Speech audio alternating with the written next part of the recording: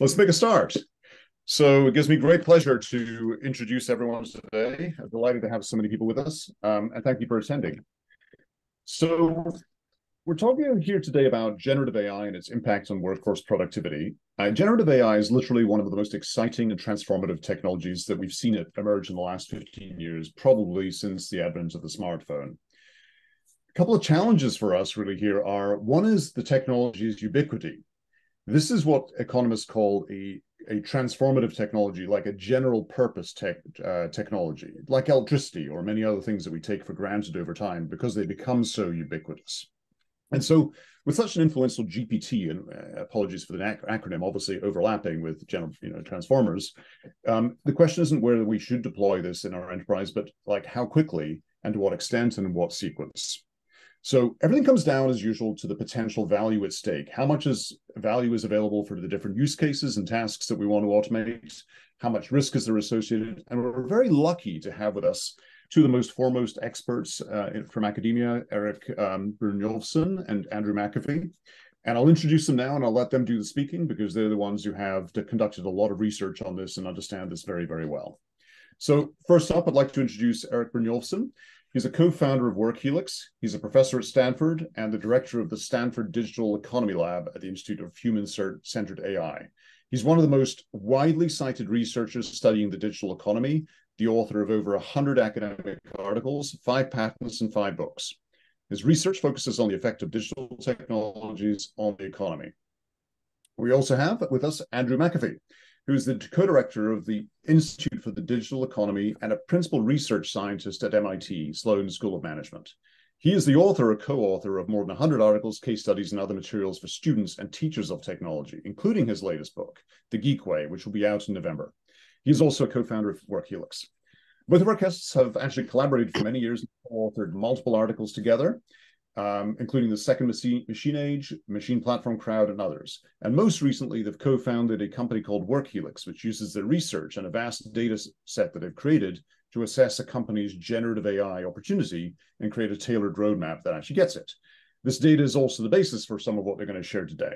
So without further ado, I welcome Erik and Andrew. I'll pass the floor over to you, and I'm looking forward to a great conversation. Neil, thanks very much. Hi, everybody. I'm Andy McAfee, and I have the great pleasure today of getting to talk with my friend, colleague, co-author, co-founder, all-around alpha geek, smart guy, Erik. Erik and I have been, as Neil says, we've been working and talking together solidly for more than a decade. And here's the amazing part. I'm not tired of it yet. And one of the main reasons I'm not tired of it is because I always learn from Erik, but I always get a chance to trip him up or troll him when we talk. And I'm not going to pass that opportunity up here. A little while back, Erik left the East Coast and went west in search of wildfires and earthquakes in California. And so we're now doing this across the country, which is a particular thrill for me. So Erik, do you have anything you want to say before the grilling begins? Because I've got a bunch of questions for you. Okay, I'll be ready for them. I'm sure you'll have some new ones for me, but just remember, I can give as well as I can get. So it'll be fun in both directions. I have ample experience with that. All right, Erik, I want to start by referring to this terminology that Neil used. You economists are generally kind of like a sober, level-headed lot. Your job is to understand the economy. Then your branding, the branding for your own discipline is the dismal science. But there's one thing that I found that you all are not dismal about, that you kind of get giddy about. You talk about in almost mystical terms sometimes. And Neil identified it and abbreviated it. You economists seem to go crazy for these things called general purpose technologies, or GPTs. So can you start off by doing two things for us? Number one, define what these things are, a general purpose technology, and then can you explain why you and your colleagues are so over the moon about these things? Yeah, well, first off, we are kind of pissed that we lost the acronym. We were using it for like a couple decades, GPTs, and now nobody thinks of it as a general purpose technology. But it is the one thing that economists do get excited about because, as you and I wrote about in the Second Machine Age, for most of human history, not much change for the average person. You know, people were basically living a little above subsistence level. There were kings and queens and empires and pandemics and whatever. But living standards basically were the same until the first really important GPT came along, the first really important general purpose technology. Mm-hmm. That was, of course, the steam engine that ignited the Industrial Revolution. And since then, we're about 30 to 40 times wealthier than our ancestors were back then. But that wasn't the only one. Neil mentioned electricity was another very important general purpose technology. And today, I think that generative AI, or AI more broadly, is a general purpose technology, possibly even more important than the earlier ones. And given the importance to living standards and how people live, that's a very big deal. I want to make sure I understand this. Are you saying that there's been this small handful of technologies that have lifted humanity out of the muck that they were dwelling in for these? I mean, is that about right? That is about right. And, you know, the history books are filled with all sorts of other stuff, but it really boils down to this handful of technologies. And they have three properties that set them apart from everything else. Yeah. How do I recognize one when I see one? Yeah. So the criteria are that Tim Bresnahan and Manuel Trachtenberg came up with were, first off, they are ubiquitous. They affect almost all sectors of the economy, different tasks. They're not just in one little area. Secondly, they rapidly improve, and honestly, nothing improves as rapidly as AI. So this makes the other ones look like pikers. And thirdly, and this is the most important one, I think, is that they spawn complementary innovations, that you can build things on top of them. So, you know, electricity is not just light bulbs, it's electric motors, refrigeration, air conditioning, lots of other things. And likewise, AI is catalyzing a whole set of other changes. By the way, they're not just physical technologies. Often the new technologies and the way that economies use it can be new technologies for marketing or business process redesign, new kinds of skills. So we use the term very broadly. All right. And I want to make sure I've got this right. There is historically, like for all of human history, there is a small handful of these things. You economists, you don't run around promiscuously labeling everything a GPT. It's a super high bar, right? So Erik, you said at least once that AI, and more specifically generative AI, deserves to be on that extraordinarily short list. Man, are you sure?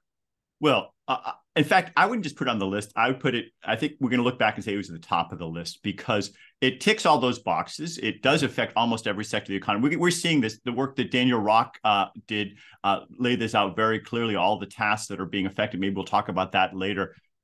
No one's going to argue that it's not rapidly improving. And then these complementary innovations, and that's what, you know, Cohere, Workhelix are all seeking to document those more. But the reason I think it's arguably the most G of all GPTs, the most general, is that it's going after intelligence. And what's more important than that? You know, when I was visiting DeepMind at King's Cross in London a while back, they had this modest slogan on the wall. It said, "Our goal is to solve intelligence and then use that to solve all the other problems in the world." And I was like, yeah, that's about right. All right. So you believe, and you know, your career has been decades long. You've seen a few technologies come and go. This is not just recency bias. You think this one is probably at the top of the list. Think about it. What's more important than addressing intelligence in our generation? What we're doing right now, we're in the midst of doing that. The thing that worries me, though, is that most executives, most businesses aren't taking it seriously enough. That my technology friends, I'm here at Stanford University in Silicon Valley, but really globally, people are pushing the frontier on the technology like crazy. But most companies are way behind the curve and they aren't making the changes. And there's a growing gap between what the technologies can do and what businesses are doing. And that's creating a lot of disruption. I think there's going to be companies going out of business as a result. A lot of occupations are in turmoil, and it's going to get a lot more disruptive in the next 3 to 5 years.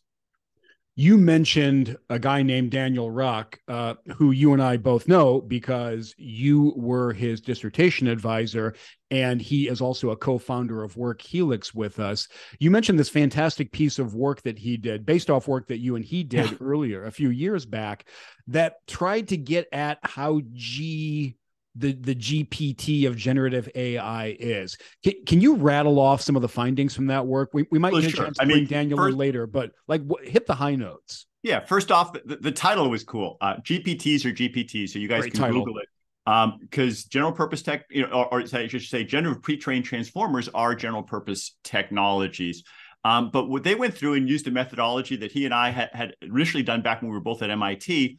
He's at Wharton now, and I'm at Stanford, where we take any occupation, you can break it down into basic tasks. Like take a radiologist. Everybody talks about radiologists reading medical images. It's true, they do that.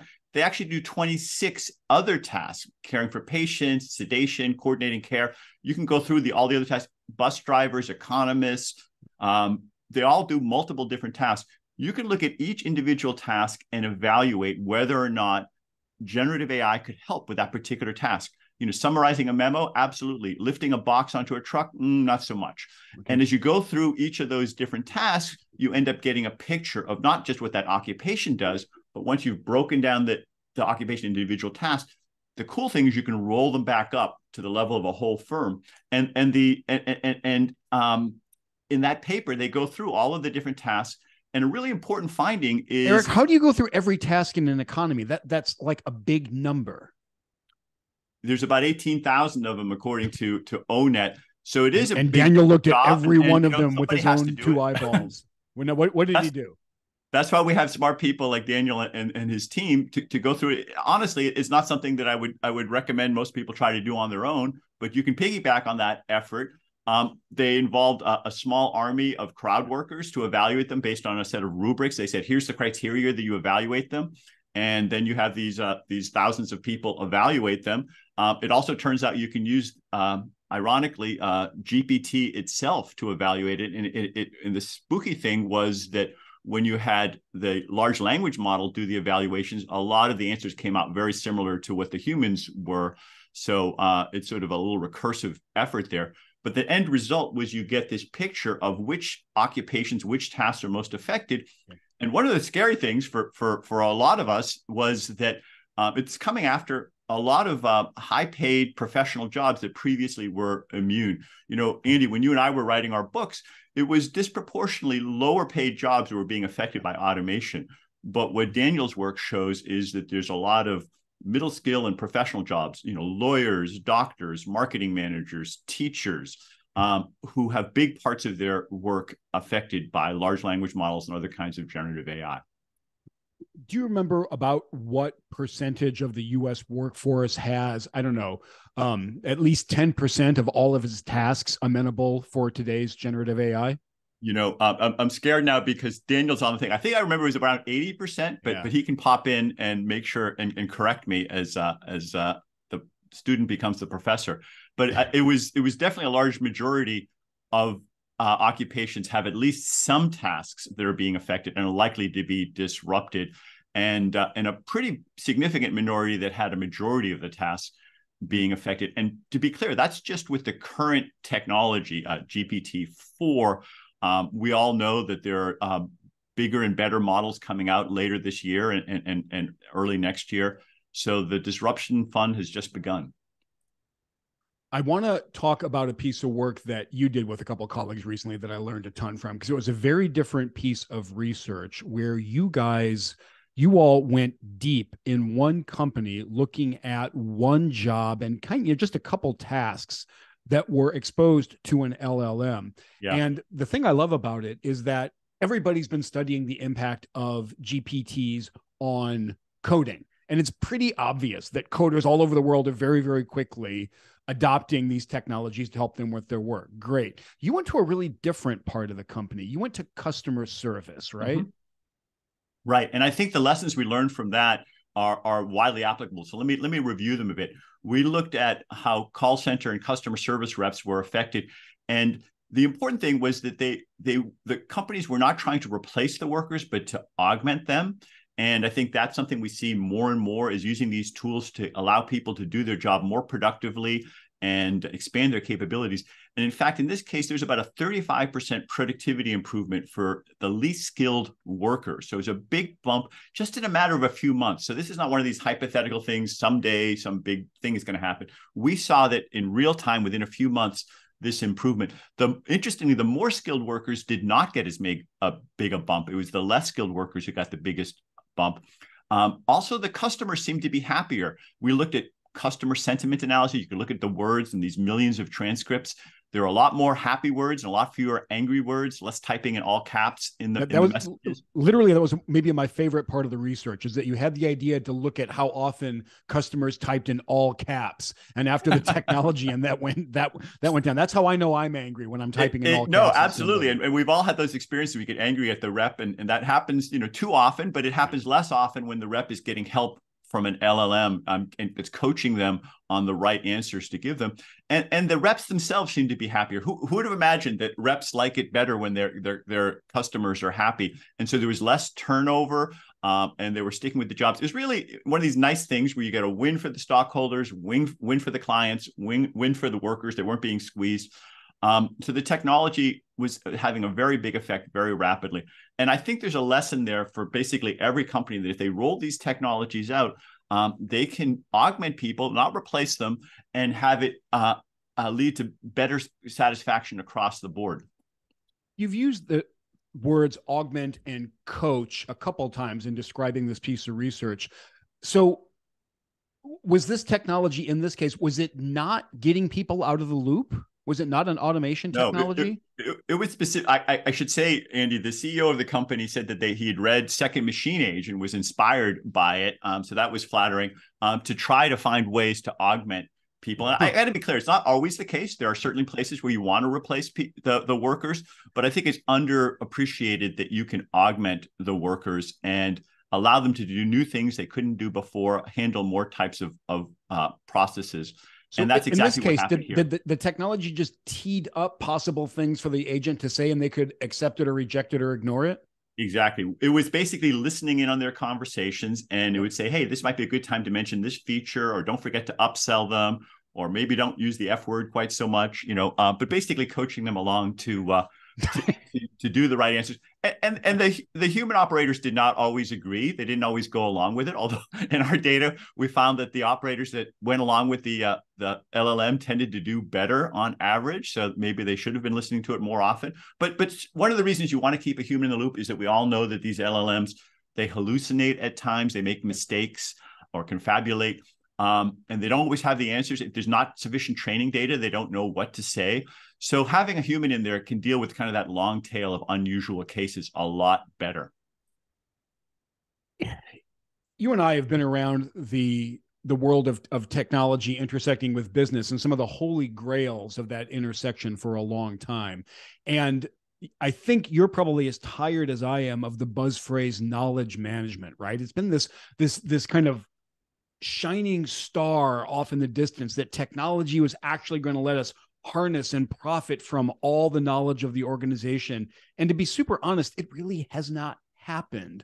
The story you're telling is kind of a story about successfully harnessing the knowledge of an organization and letting newer people, less experienced people, have access to that knowledge on demand and make use of it. Am I painting too happy a picture? No, this is a real fundamental change. Some people call it software 2.0.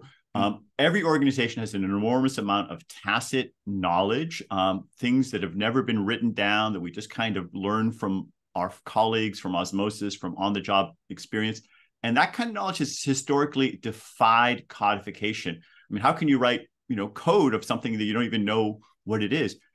Machine learning has completely changed that. It is literally learning. The machines are literally learning. They observe these millions of transcripts and they figure out what are the right things to say at the right time. So this tacit knowledge now becomes codified through the machine learning system.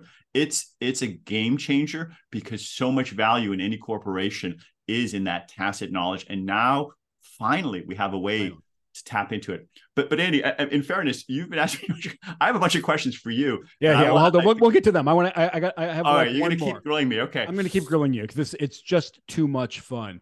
I have a little question. Right. I'll give you one or two more, and then I really want to go after you. Okay, fine. I got a little one and then a bigger one. The little one is, you're describing in this paper, which again, I love this paper. You know that I'm a fan of your work, or else I would not be collaborating with you for a decade. I love this paper because you're describing this very lightweight intervention, right? It seemed like it wasn't crazy expensive. It didn't take a huge long time to set up. Happened fast, and, yeah. And the good things started happening kind of immediately, and they were substantial good things. I mean, is that about right? Yeah.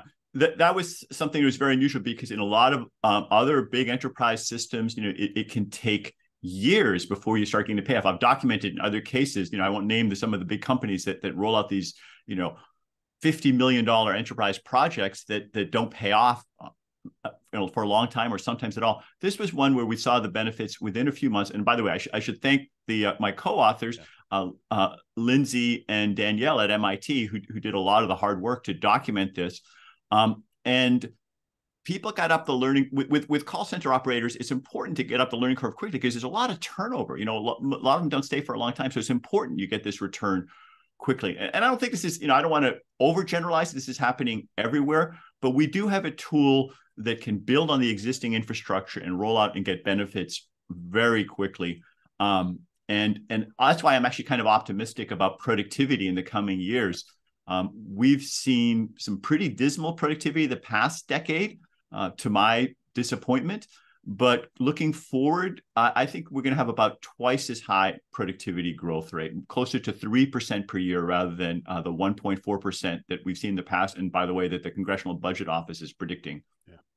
And everybody, for an economist to predict a doubling of productivity, which is probably the thing they care about the most in their lives, to predict a doubling of, you are not making a cautious prediction here. All right, last question, and then you can turn tables if you want. We've talked about augmentation, we've talked about coaching, but there is going to be automation happening here. Do we need to worry about the job apocalypse, and is technological unemployment finally going to hit the economy in a big way? There is such an overemphasis on that it's frustrating. And you and I keep reminding people that it hasn't happened for 200 years. I don't think this time is fundamentally different. There certainly will be places where there are job losses, but technology has always been destroying jobs. It's always been creating jobs. And so the real issue is the turnover and the dynamism. And companies that are prepared are going to gain jobs. I think that the best thing you could do to prevent job loss in your organization is invest in this technology, augment your workers, and make sure one of your competitors isn't putting you out of business. But I don't foresee any mass unemployment. I mean, as you know, we're close to record low unemployment right now. And with an aging workforce, we may have a worker shortage more than a job shortage. So of the various list of concerns, that's not high on my list. Okay. So let me ask you a couple of questions though, because you're at a B school and you have this new book. We heard the Geek Way coming out about how companies can win. So now there's this new amazing technology, and some technologies kind of level the playing field, and some are kind of differentiators that separate the winners from the losers. Which category would you put this in, or can you decide yet? I have a strong opinion and a prediction, and it's a little bit counterintuitive. Hush you. It's a little bit counterintuitive because you've given examples of light lifts that lead to big improvements. And I believe those examples, right? So coders all over the world are already using these technologies. I think customer service departments in lots and lots of companies are going to go through a similar process to augment their people and share the knowledge of the organization. So you see all that, you think, oh man, this is a rising tide that floats all boats.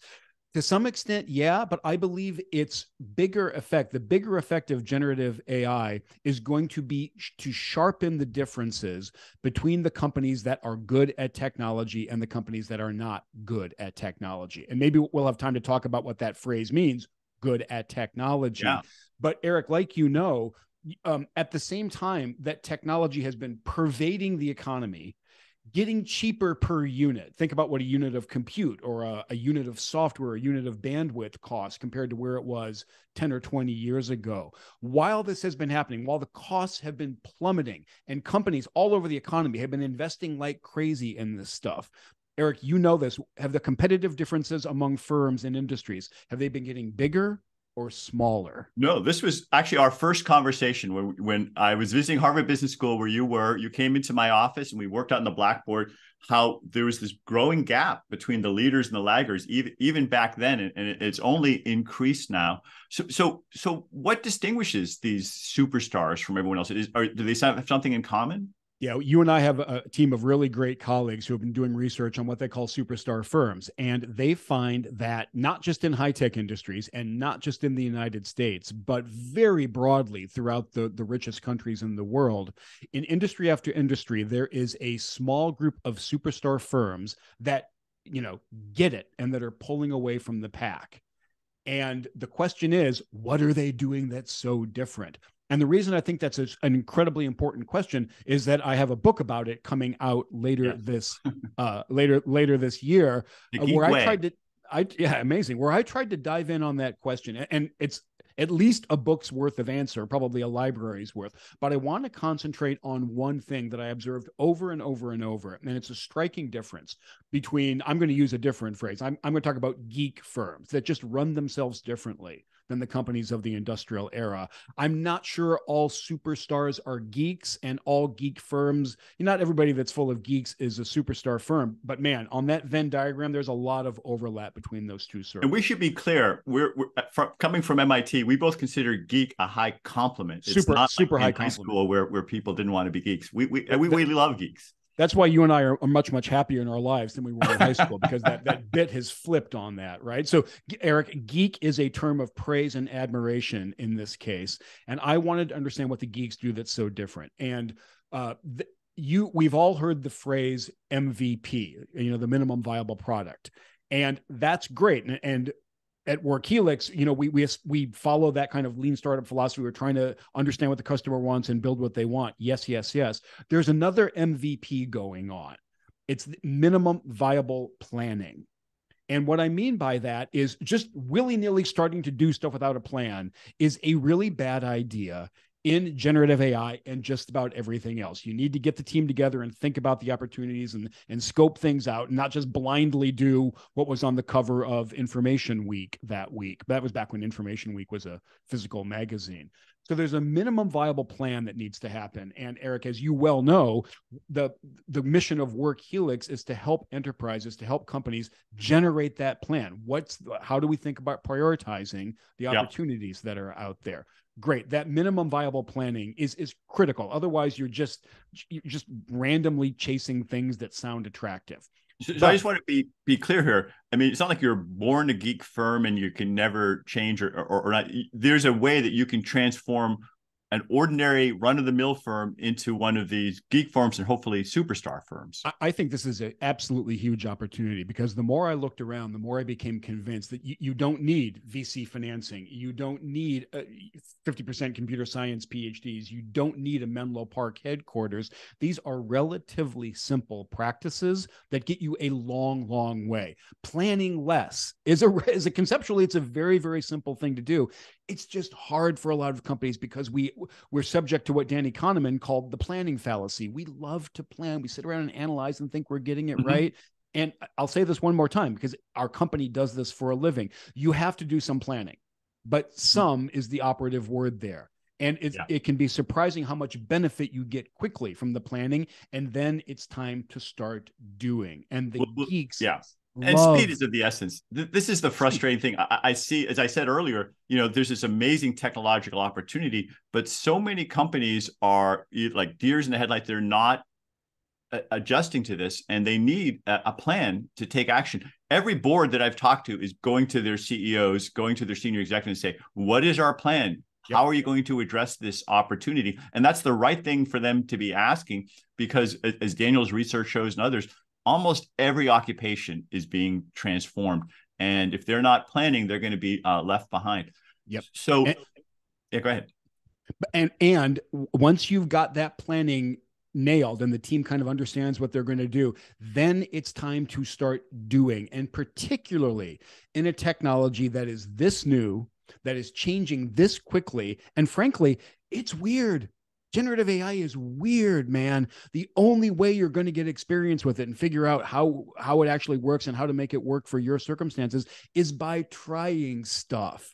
and not giving up if your first attempt at prompt engineering doesn't work very well. This is we don't understand how this thing works. This is a crazy piece of technology. So you have to jump in and start doing stuff. Go back and revise, look at the plan, look at the state of technology, course correct and orient, but the goal is to launch projects, start doing, start learning, and get your organization kind of generative AI in shape. And that will pay massive dividends. We've talked about this knowledge management revolution. If you want to go seize that, sitting around and just planning for a long time and scoping out systems to the nth degree, I don't think it's going to get you there. Well, you talked about how some of these things are unexpected. And one of the approaches that I've seen a lot of companies use with success, I really love it, is these hackathons where they'll ask the whole company to take a day off or a few days off and work with the technology. The amazing thing is that when people are playing with the LLMs or with the generative AI, the image generation, and asking them to use it in their applications, they come up with things they can do with it that the inventors of the technology didn't have in mind. In fact, one of the things you mentioned was all the success with coding. That was not something people intended the LLMs to be able to do. And right now, isn't it wild to even believe? Is that true? It's true. It's true. It ingested a whole bunch of stuff off the web. It happened to see a bunch of Python code out there, and it's like, oh, I get this. Now I'm a Python coder. But beyond that, these emergent properties, you're seeing that a company, somebody may be using it to do something in their law firm or their medical practice that no one at one of the leading vendors had anticipated. And that's what's so exciting about this, that there's so many downstream complementary innovations that are just waiting to be harvested. Amen. So I'll say it one more time. You need an MVP. You need a minimum viable plan. That's the starting point. Then go do stuff. I found out when I was researching the Geek Way that the agile software movement is one of these very rare movements whose origin can be precisely traced.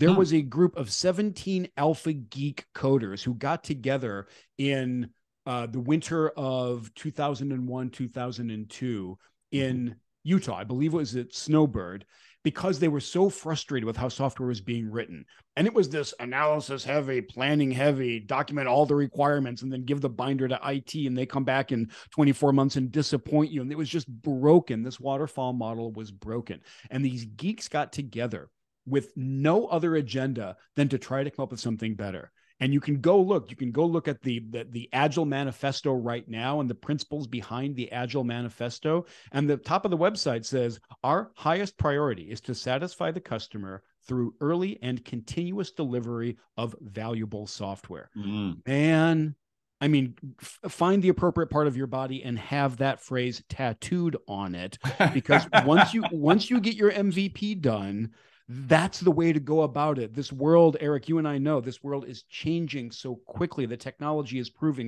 improving so rapidly. You bring up that this GPT is pretty clearly improving faster than anything I think we human beings have seen before. That's how fast it is. Yeah. You are not going to master this without early and continuous delivery, without trying to do that early and continuous delivery approach.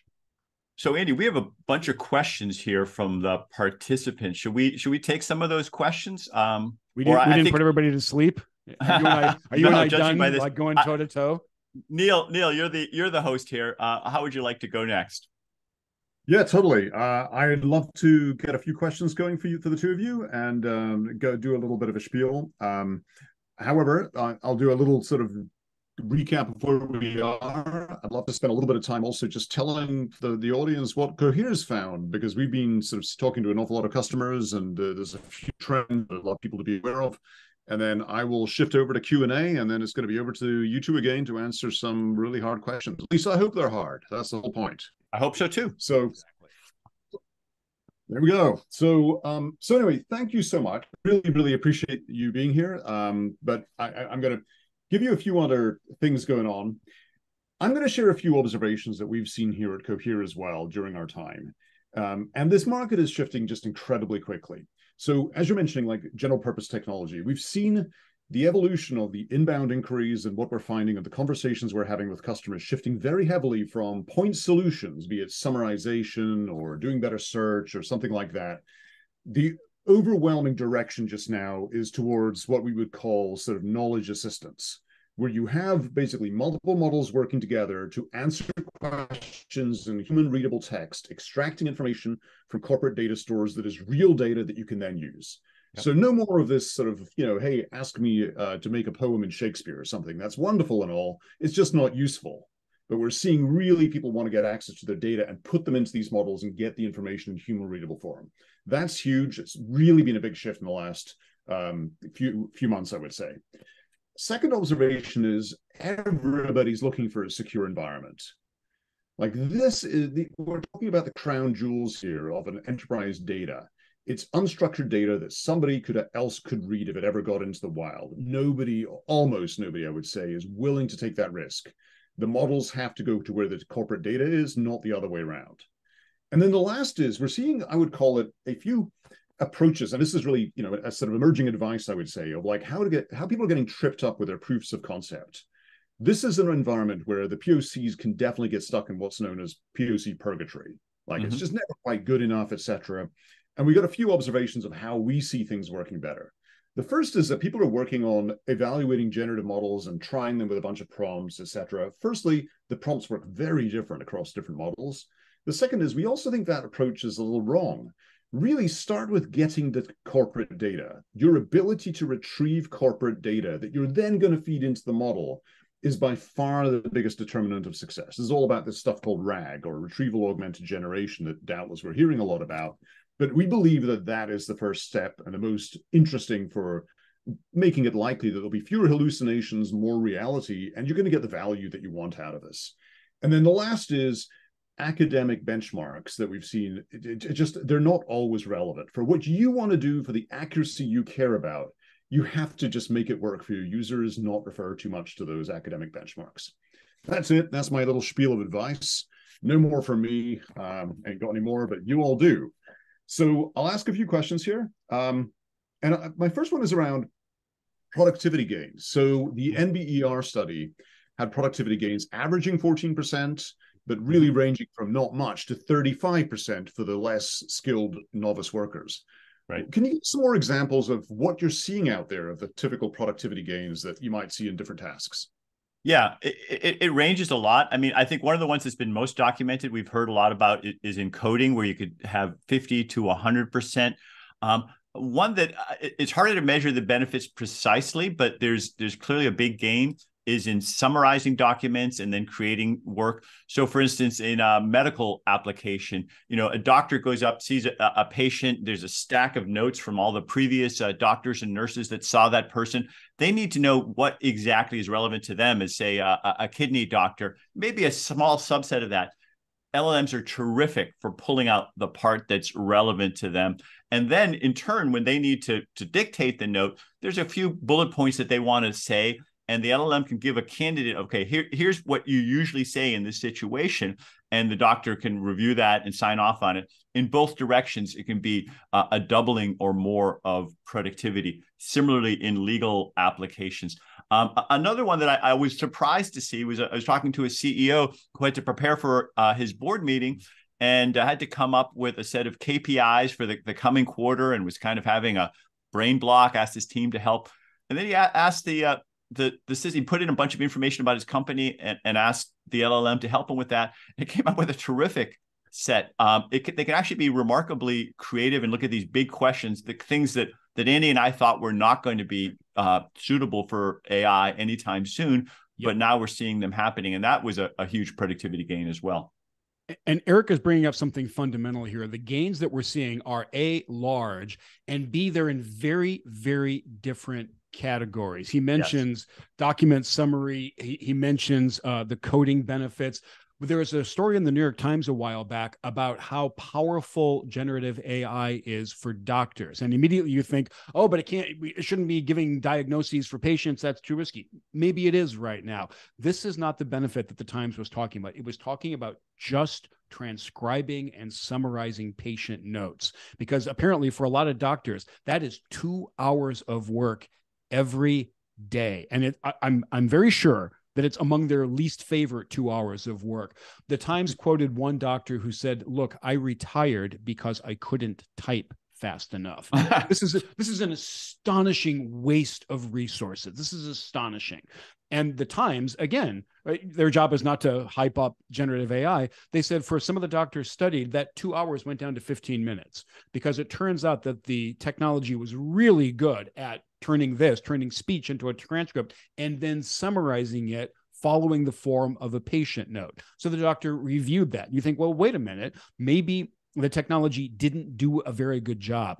Man, it turns out we humans do a terrible job of that. The research about how much physicians miss when they go down and try to write their patient notes at the end of the day, it's terrifying. We should not be asking people to try to do this. So I see benefits like that. And even though those are the most prosaic kinds of benefits, you're just transcribing and summarizing speech, man, that's a 600% productivity improvement for a physician on that particular task. Take that to the bank. That is a big deal. Now, over on the weird side, Erik, I think you saw this paper too.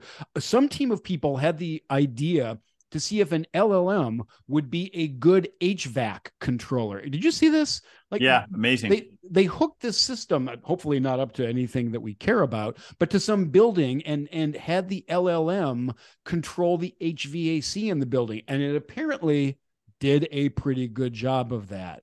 So again, man, we are just starting to understand this tool can put it to work. We're going to get those prosaic benefits. We're going to get some science fiction, holy cow, weird benefits. And to underscore how important this moment is, I went back and rewatched Ex Machina just a couple of weeks ago.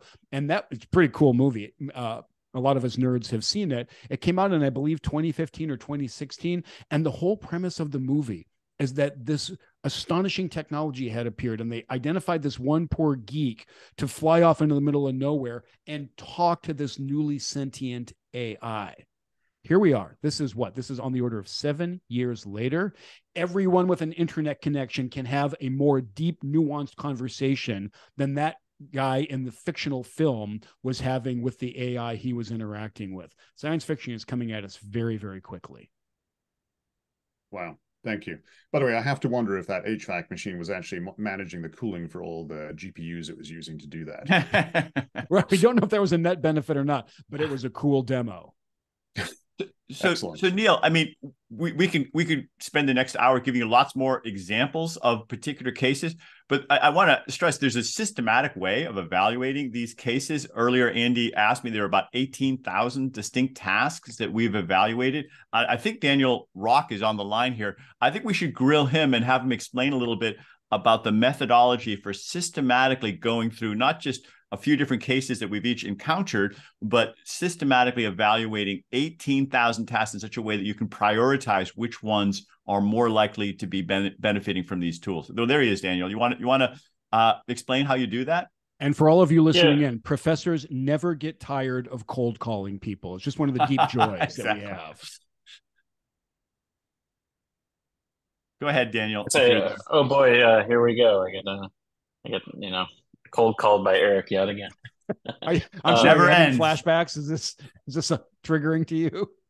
Yeah, but now I do it to my students as well. So, passing it on. Anyway, yeah. So we evaluate things in a very simple way. We ask a super straightforward question, and we evaluate that question with both human judgment and GPT-4. And it's kind of funny how much they agree. So that question is, could you double someone's productivity in a given task with no measurable drop in quality? And we look at all 20,000 odd tasks that the government says people do at work. And the answer can be one of three things. Either the answer is no, you can't. Yes, you can with just large language models. Or yeah, but it kind of depends. And that depends is, do we need to build other systems, particularly software systems, around the generative AI technology? Now, what that lets you do is test like, okay, we know things are improving quickly. And as Erik said, it's certainly pervasive. And then that last bit, the difference between the yes and the yes, but answers, that tells us how much complementary innovation it's going to take to really unlock the gains for LLMs. And it turns out that's quite a lot. And Neil was alluding to some of the critical challenges there. You have to get your data in order. I mean, imagine, I think there's one stat out there, 80% of the world's corporate data is actually sort of this unstructured text or image or audio formats. We're unlocking all of that with generative AI, and it's really a new type of software. You can think of the lossy compressions that you're doing to use generative AI as being a new way to relate different data points that we've not been able to use for decision making or in studies or in other kinds of software. So, if to the question, I think someone asked it in the Q&A, like, why does this take so long? Well, it's a totally new thing, and we have to come up with good ways to do it. Best thing you can work on right now is getting all of your ducks in a row, making that data available, getting the talent you need, and so on, setting up those complements so that you can innovate quickly.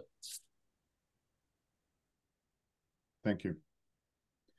So I'm going to ask something provocative here as one of the questions from the audience, and it's along the same lines, and for Erik and Daniel, do you have any thoughts on the NVIDIA study that speculates that Gen AI will have more of an economic impact than electricity?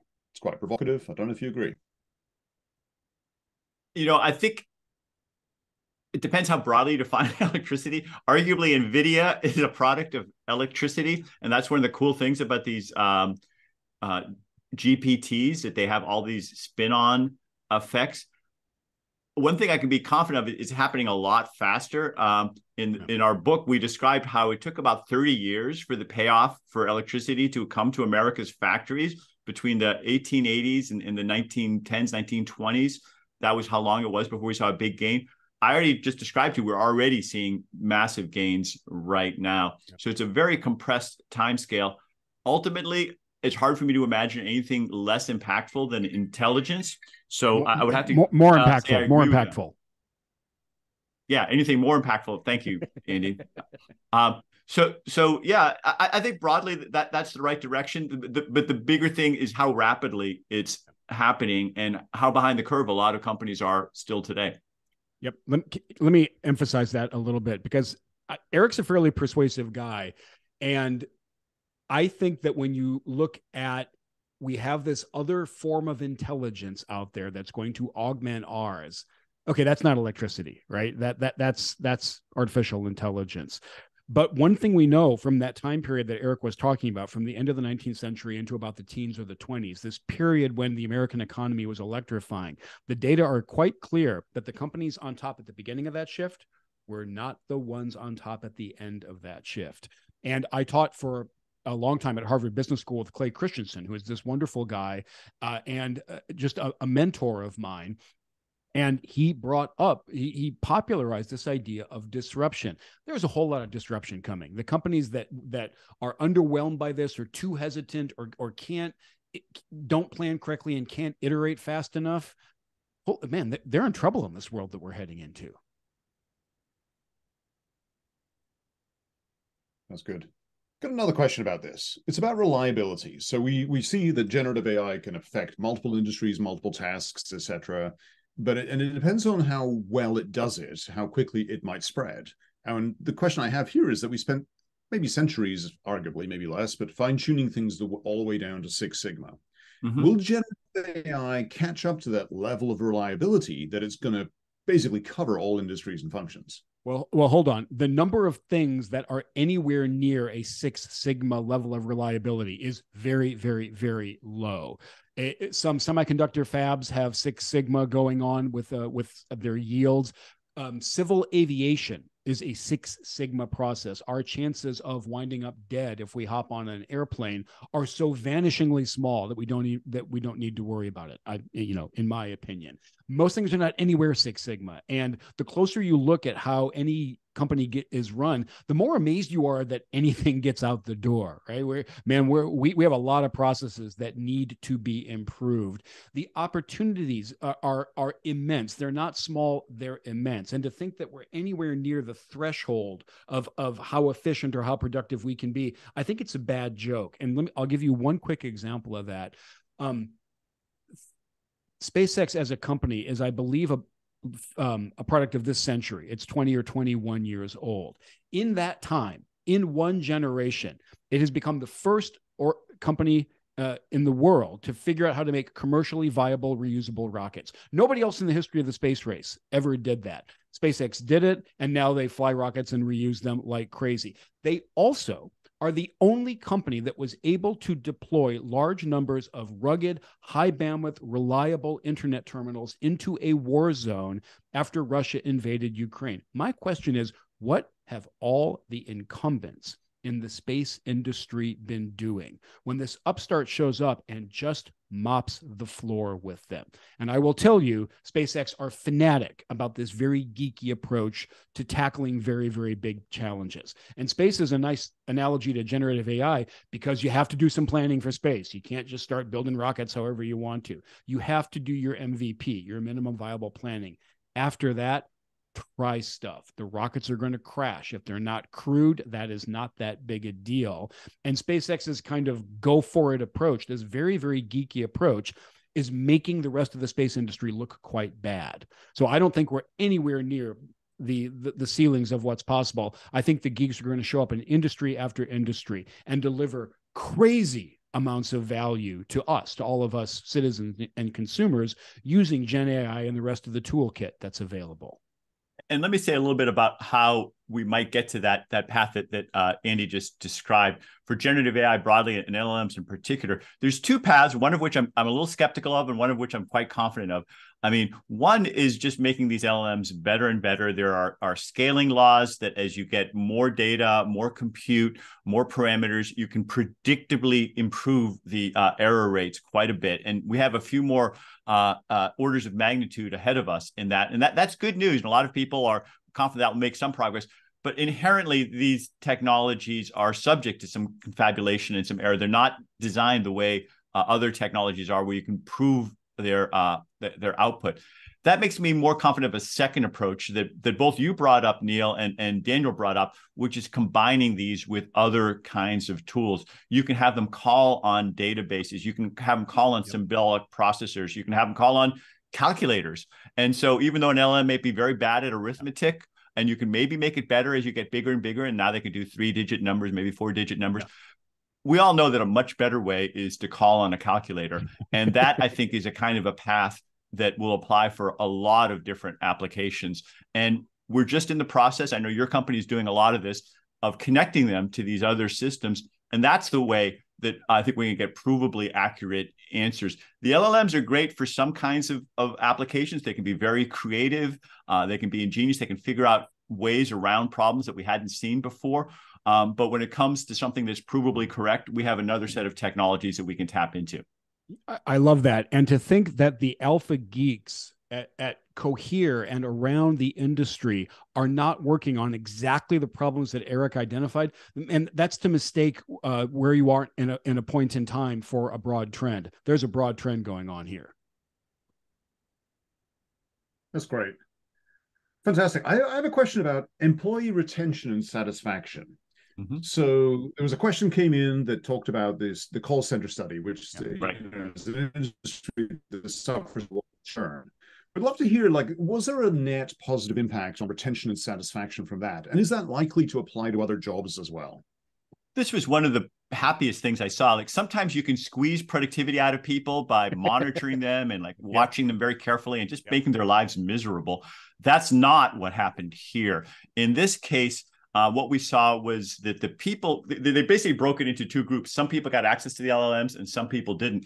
The people who were working with the LLMs, they seemed to be significantly happier. And it wasn't just what the reporting. We saw there was less turnover. And call centers are rife with rapid turnover. But in this case, the turnover went down quite a bit. People stuck around longer. And it relates to the earlier point. We saw that the customer sentiment was better. And I've never been a call center operator, but I imagine that it's more fun working with happy customers than with angry customers. So maybe those two were related. It also seemed to get them up the learning curve a lot faster. You could compare how long it took them to figure things out with and without the tool, and they just got better at the job. And again, I think people probably enjoy being competent at their job more than not being that good at it. Yeah. So for all those reasons, we saw that the employees were reported and acted like they were better off than before. How generalizable is this? I think it is actually quite generalizable because those underlying fundamentals that we saw in that case, they apply in most applications of these tools. So this is one of these things where it's not a zero sum. You take some from one group and give it to the other group. This is making the pie bigger. Let me say one thing about that, because I think this is super important. Most people want to do their jobs well, right? This image of zombified workers just going through the motions, that the data do not show that over and over. If we give people much more powerful tools for them to do their jobs, they will like their jobs better. This is a big benefit. That's terrific. I got one more question, and then we're going to wrap it up. It's quite a big question, so just ask you, do your best to summarize as best you can. We can use an LLM if we want to cheat. That's okay. I've been doing it the whole time. Oh, great. So what's your opinion about what's holding back companies from getting on this journey? Is it concerns about data quality, skills, ethics, privacy, compliance? Is there a pattern here, or is it, no, get on with it?